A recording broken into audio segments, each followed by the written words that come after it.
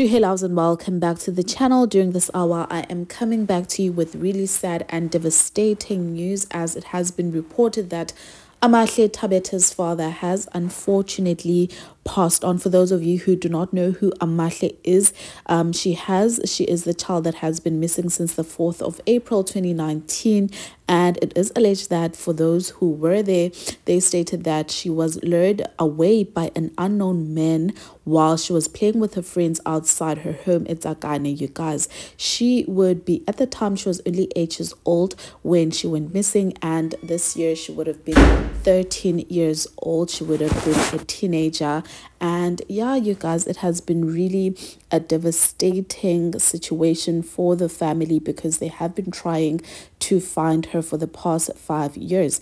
Now, once again, not so long ago, the family put up a picture of Umzwake, who is the father to Amahle, you guys, and they basically reported him as missing. They were circulating this picture. You guys, you can just imagine. Once again, they were circulating his photo on social media in hopes of finding him. Unfortunately, you guys, this morning it was reported that the body had been found, and this is according to the Daily Sun. And he, at the time of being found, it was had already passed on, you guys, and the body was discovered at a government mortuary in Heidelberg, you guys. And the cause of death, according to the Daily Sun, was that he was involved in a car accident. So I am sending my deepest condolences to the family, especially Amahle's mom. I can just imagine the pain, the trauma that she is currently going through, and even that 2 weeks of trying to find